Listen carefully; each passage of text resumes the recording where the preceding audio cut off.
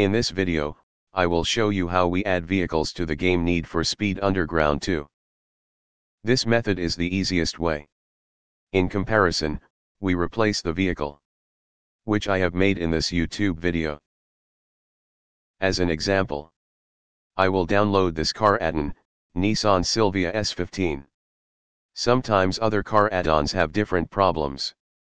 As far as I know, for example, Addon mods cannot be installed, because it's like losing the Spanish bin file and the game application doesn't support it. Okay, let's start downloading this Addon.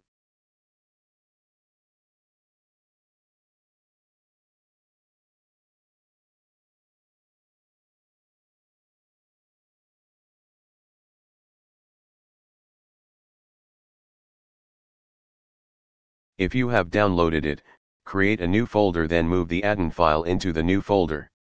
Or, if the RAR file already has a folder, then there is no need to create another folder. Just move the Addon folder to any file. Then, make sure you have the binary application, which is useful for installing various mods in the Need for Speed game. If you don't have it, I've put a link in the description. Click download, then it will redirect to GitHub. Download the binary with the latest version.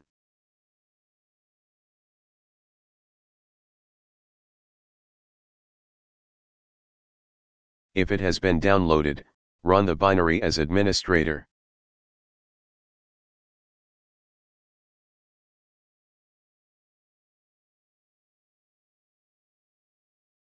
Select user mode and look for files with .end extraction.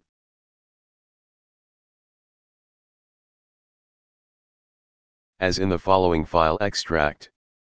End is a vehicle mod Addon that I have downloaded.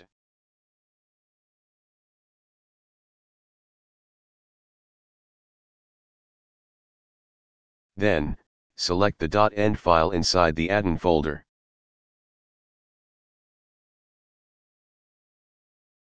And now, look for your Need for Speed game folder.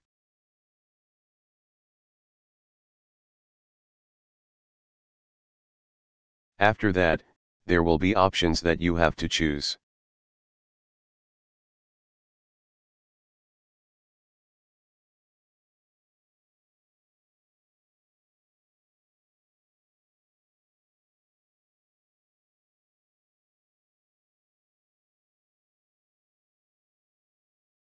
Click OK and you're done.